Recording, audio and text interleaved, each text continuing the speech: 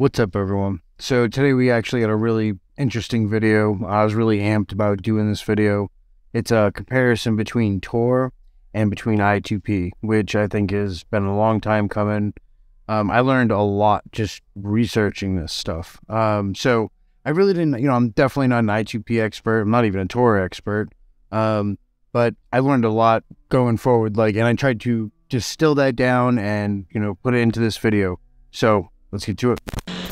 So we've been talking about, Tor and the darknet on this channel for some time now.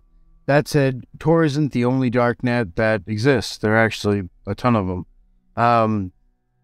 But we're not going to be covering, all the different darknets that exist in this video. It's definitely not the time for it. So it's an I2P and Tor video. But at the end of the day, I'm not really rooting for either. I just, I wanted to know kind of about both. Now, they'll be like, oh, look, he's got a Tor shirt on. So I have a Tor shirt on. But one, because when I was at DefCon, my wife bought it for me. But two, I didn't have an I2P shirt to put on. So there's that. I definitely have to get one of those, though. Especially with the content that's, in this video. We'll start out with the most dry stuff so we can get that out of the way and get to the cool stuff. So, vocabulary. Before we get into it, let's look at the difference in terms between the two.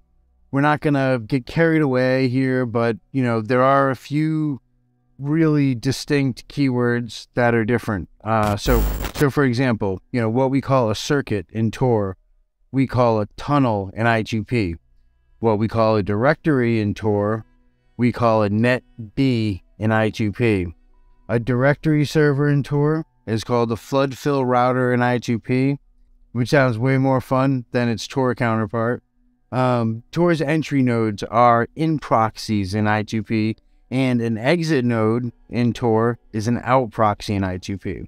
When we talk about hidden services in Tor, everyone knows what we're talking about. In I2P, it's called the same thing, but they also call them I2P sites or EAP sites or, destinations, I guess. A node in Tor is a router in I2P. Okay, so you made it through that. Let's look at the less dry differences between I2P and Tor. Routing. So this is a big one. With Tor, you have what they call onion routing, and with I2P, you have what they call garlic routing. So what's the difference? Well, Tor uses a centralized routing model where a user's data is passed through a series of volunteer-run nodes before reaching its destination. I2P, on the other hand, uses a decentralized peer-to-peer routing model, which basically means there's no central point of control or of failure, for that, matter, in the network, which is pretty freaking awesome. But what's all that mean? Well, in this diagram that we can see, you can see the differences between the two. The cool part of all these things lie in the encryption. So let's look at that next. Encryption. So Tor encrypts traffic between the user's device and the first relay in the circuit, but not to the final destination. At the same time, I2P provides end-to-end encryption for all communications within the I2P network. So what's that mean? Tor uses two-way encrypted connections between each relay, while I2P uses one-way connections between every server in its tunnel. That's great, Sam, but who really cares? Well, I2P's approach means that an attacker needs to compromise twice as many nodes in order to get the same amount of data that he would get in Tor by compromising half of those nodes, which is pretty awesome. So we all know that we can hop on the clear net with Tor. If you so wish, you could be watching this video right now on YouTube with Tor. That said, I don't suggest it, and it would be pretty lame on your part to do that, especially considering all the nodes are volunteers. But in other words, using Tor you can still access the ClearNet and the websites that you generally access with your standard web browser.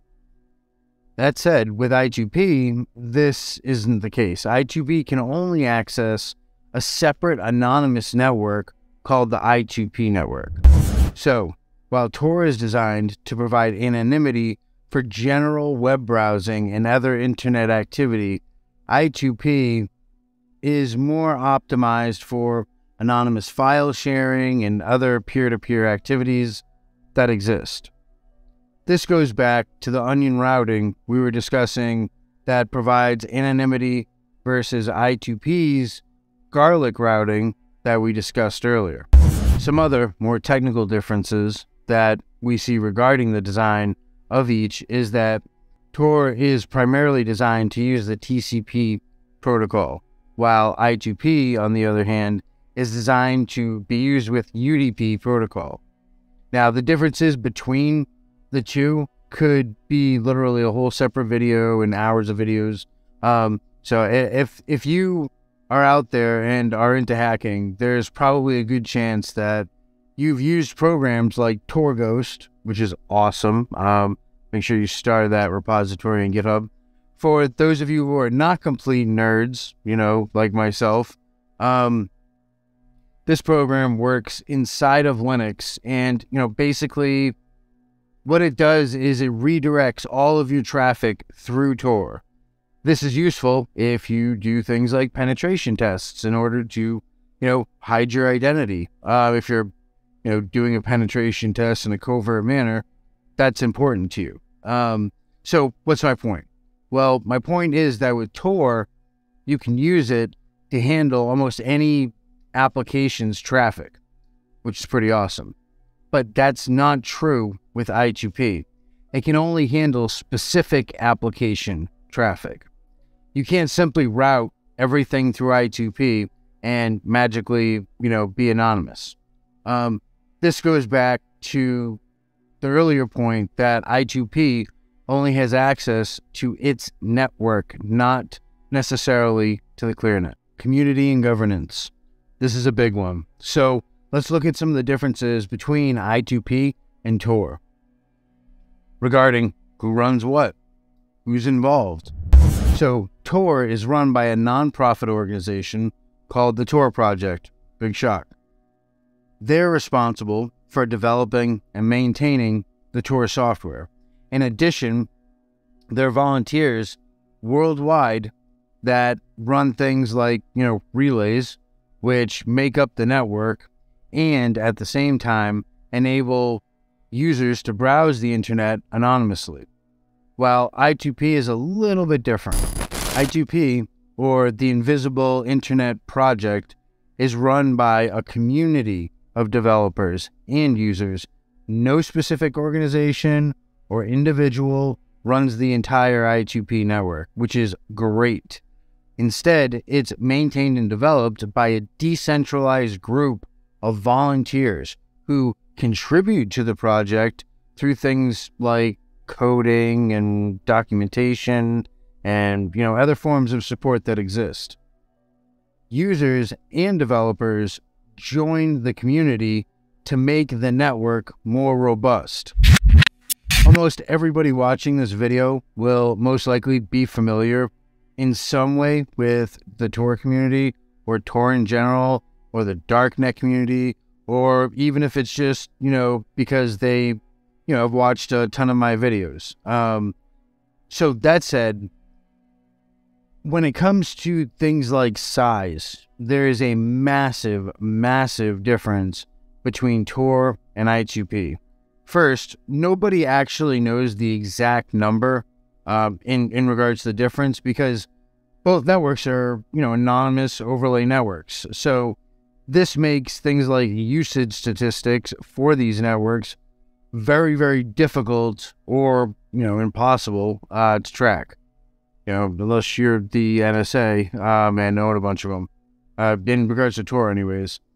The Tor project has estimated millions of people use the network daily.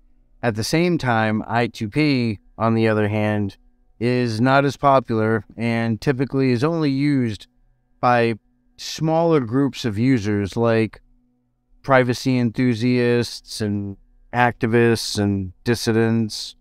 Pretty much people living in countries with high censorship and surveillance. So next, we come to an interesting question. Who pays for all this? Well, if we're talking about Tor, the answer is the United States government funds Tor. And, private companies and, civilians and, hackers and all that kind of stuff.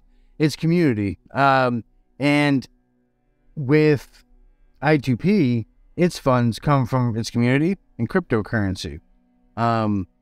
So if I were to know absolutely nothing else about either I2P or Tor, aside from where they get their funding, to me it would be a paramount question to ask, regarding how safe I feel using that software to begin with. So that said, the feeling of safety is, hardly relevant. I totally get that. One, is discussing security. Feeling safe is counterintuitive to things like cybersecurity and information security. I would honestly much rather have individuals not feel safe and constantly be questioning and evaluating security and going over it constantly. Never not be afraid! Anyways, I think funding is relevant to the topic at hand, though. Now, if you were to hop on YouTube and look up, Tor in general, most likely you would come across a bunch of ignorant nonsense.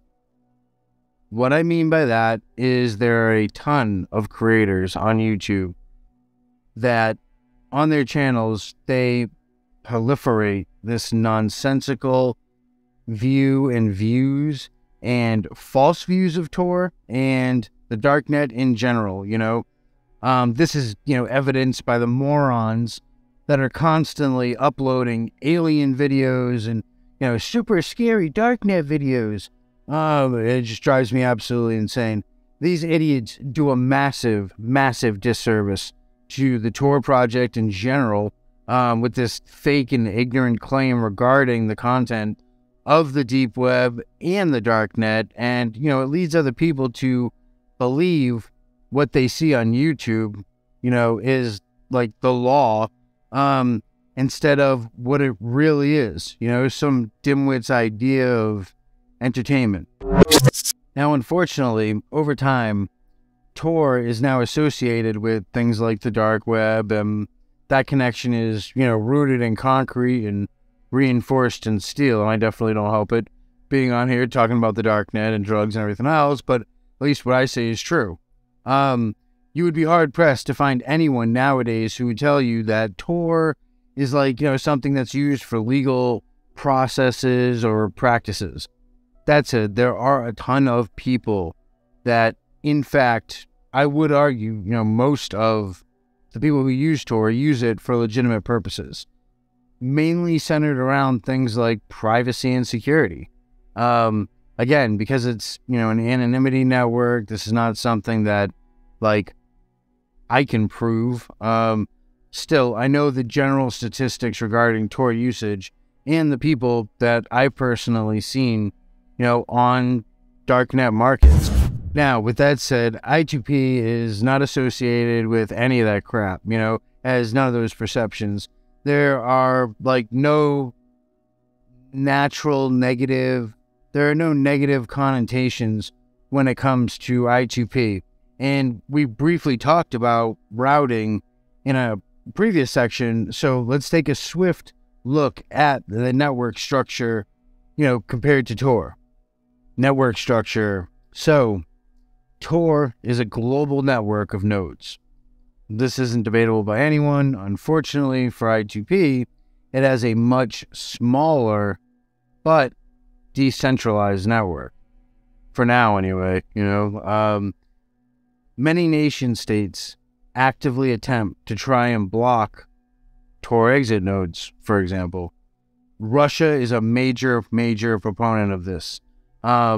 And as, one of the Tor developers talked specifically about Russia trying to block Tor at DefCon 30, and like it was really, really cool. I was actually lucky enough to be there and to meet him and to be able to catch his awesome talk live. If I remember, I'll put the link down in the description for his video.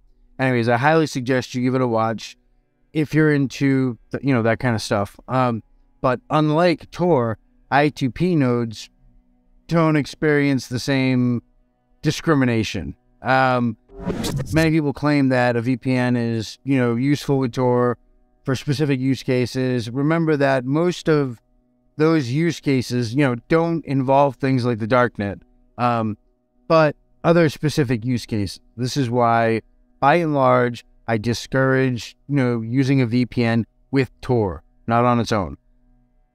This is not just like my opinion. The Tor developers have also stated that, using additional links in the chain, like a VPN or a proxy, the vast majority of the time is like harmful to your anonymity if you're not like a master wizard expert. And therefore, you should avoid it. That said, that's not the case, for all use cases. Can anonymity network be discovered by analyzing network metadata? I2P and anonymity networks are more challenging to discover. When we're discussing Tor's anonymity, it's based in part on the fact that no single node knows the complete path of a connection. I2P's anonymity, on the other hand, is based on the fact that no single node knows a connection's origin and destination. Tor provides exit nodes that provide a gateway to the internet, while I2P does not offer exit nodes. That said, with some slight modifications, you can combine the two to utilize Tor's exit nodes if you wish to use like I2P over Tor, which is really cool. But anyways, moving on. Security and anonymity. So we've already covered that Tor is much larger than I2P, not only as a network, but as a community, as a whole, as well. That said, it's also by and large faster than I2P as well. But, really this depends on a myriad of, different things. I2P's anonymity is more secure for servers, where Tor is more secure for clients. This is good news for those who want to do things like operate EAP sites that are illegal or darknet markets, or Tor users out there who want to use those sites. Onion sites, now, when it comes to attacks, we start to see a very positive shine through when we talk about I2P. We start to see a lot of positive when we talk about I2P, when we talk about attacks on markets. I2P, by and large, is better for anonymity and is less susceptible to various attacks. So, for example, Tor's anonymity can be compromised by an attacker who controls both the entry node and the exit node of a connection. You're not going to see this issue in I2P, most likely. Also, attackers with many resources, for example, the NSA, can, compromise Tor's anonymity because they can monitor a large portion of the traffic. In contrast, I2P's anonymity is much more robust against that specific type of attack. The weak link in Tor, the node that has the worst security, is the best protection in that specific chain. The most vulnerable node, basically, is what you're basing your OPSEC on.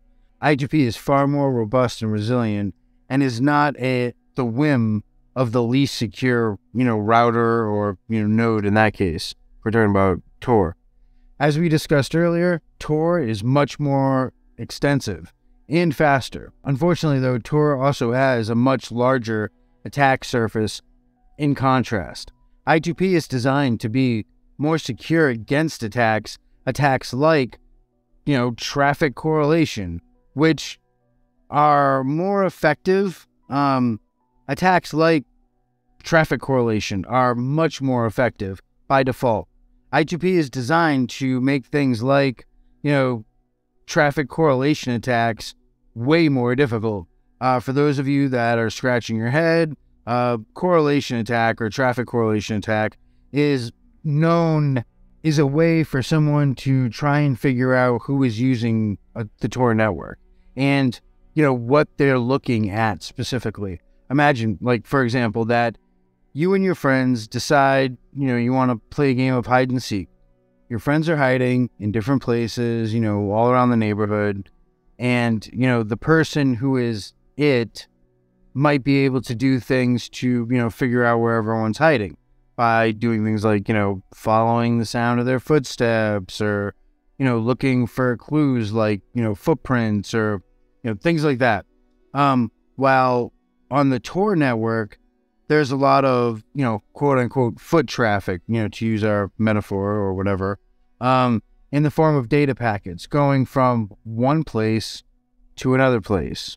An attacker who can see both the traffic going into the Tor network and the traffic that leaves the Tor network can try to match up those packets and figure out, who's talking to whom. Like matching up a bullet, it's been shot out of a rifle barrel.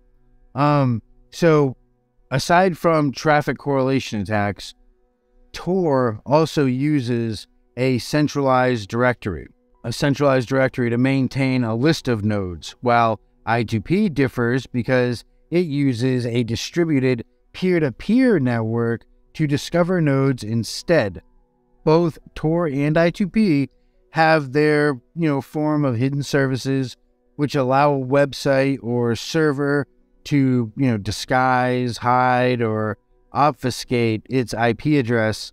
At the end of the day, when talking about things like security and anonymity, it depends on a few central nodes, while I2P, again, is more robust and resilient.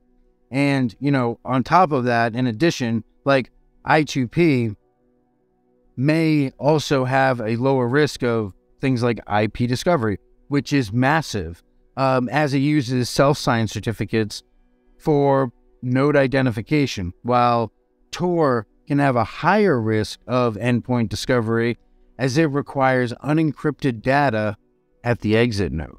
Regarding security, I think the cards are definitely stacked in I2P's favor on the issue. For example, I2P has a lower risk of, man-in-the-middle attacks as it uses in-network encryption to protect data while that data is in transit. Adversaries like the NSA or other intelligence agencies or adversaries who have a lot of money or reach, much of the time have, dominated the Tor network by creating multiple nodes and, running them as a global passive adversary who, finds it a bit more challenging to do this in I2P as it uses those decentralized and kind of self-organizing, network structure. So lastly, I2P has a lower risk of exit node compromise as it, doesn't rely on like that centralized exit node system, like Tor does. Usability. So Tor has I2P, definitely when it comes to usability. Anyone, including, grandma, can easily download, install, and run the Tor browser. The overhead and time consumption is like 5 minutes, if you've never done it before. It's super easy to do. I2P, on the other hand, kind of requires a little bit more technical knowledge to be able to use it and get it up and running. I2P is, also definitely limited to specific platforms. We, kind of talked about this earlier. There's no massive community out there that has like, multiple operating systems set up and pre-configured for the use of I2P, like Tor definitely does, so like Tails, for example. I think this will change in the future, definitely when, people use I2P more often. We see a limit of people utilizing I2P for third-party tools. Again, this is mainly, as we discussed, there's, no real support for third-party tools regarding I2P. Tor is the total opposite. You can run almost anything through Tor, from hacking tools to complete operating systems. Tor may, have a high risk of malicious nodes due to its more extensive user base and open access. In contrast, okay, so all this is well and great, but at the end of the day, which is better? Because that question, is, ironically, it's non-existent at the end of the day. Really, at the end of the day, it depends on who you are, why you're using the tools, what you're doing, and what you hope to accomplish. Each tool or network, has its strengths and its weaknesses. The best choice at the end of the day for you will depend on your specific needs and, requirements. Typically, though, I2P will offer better performance, because at the end of the day, it's a peer-to-peer, network. So it's it has, by the law of nature, it's low latency, See, use cases.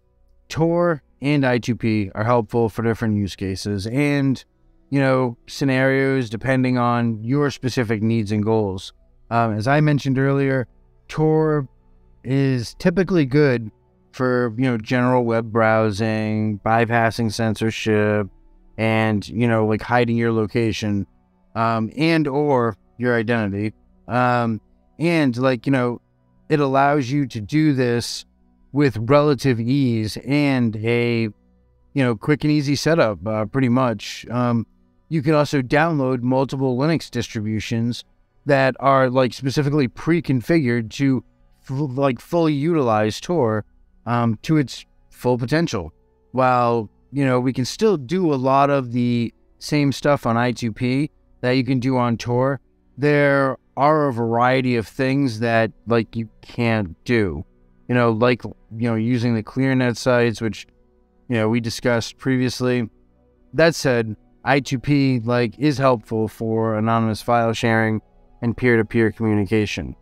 And, for that matter, accessing hidden services on I2P is, not really made to be browsing on the ClearNet. Other networks or darknet networks. One thing to keep in mind is that there are a ton of other darknets out there that exist. Tor and I2P are not the only two that exist. They're the two that we focused on in this video. However, they are, there are well over 10 other darknets that are much less popular. However, that said, the fact that there are so many other darknets that do exist offers some insight into the fact that if there were ever a significant issue with Tor that made it, unusable, and then another major issue with I2P that also made it unusable, super highly unlikely, there would still be a good amount of options for individuals to resort to, to have secure and anonymous communications with each other for whatever the hell purpose that they might require. In closing, I would say that at the end of the day, Tor and I2P can help protect your privacy, but, are not 100% secure and can absolutely be vulnerable to various security risks.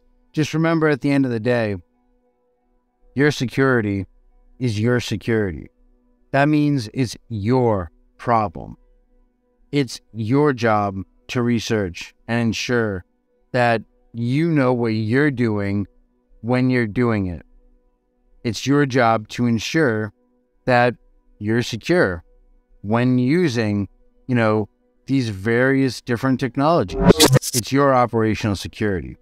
Depending on your actions, slacking in that realm could cost you, potentially decades in a federal facility. You don't want to be there. I didn't say this to scare you. I say it because it's essential to be aware of these risks and to take steps to actively protect yourself. Learn about operational security. and avoid taking needless or stupid risks. Also, don't rely on anyone.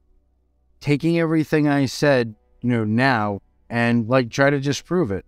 In doing that, you will learn that it's accurate, and in turn, it will confirm the information, for yourself. Reviewing it this way will help you learn, more about the subject just in general. And if you find I'm wrong, point it out, because I want to know. I'd like to learn. I don't take offense to it or take it personal. This should be your first move, when looking at operational security, is to try to disprove stuff. And, that goes back to the saying, always verify, never trust, and just say that over again 10 more times. Anyways, I hope you guys, like the video, hit that thumbs up button, so that this content will be promoted and made available to others, vis-a-vis, YouTube. And, if you weren't subscribed, please hit that subscribe button and hit the bell, to be alerted when I post new content. Stay safe, and I will see you guys in the next video.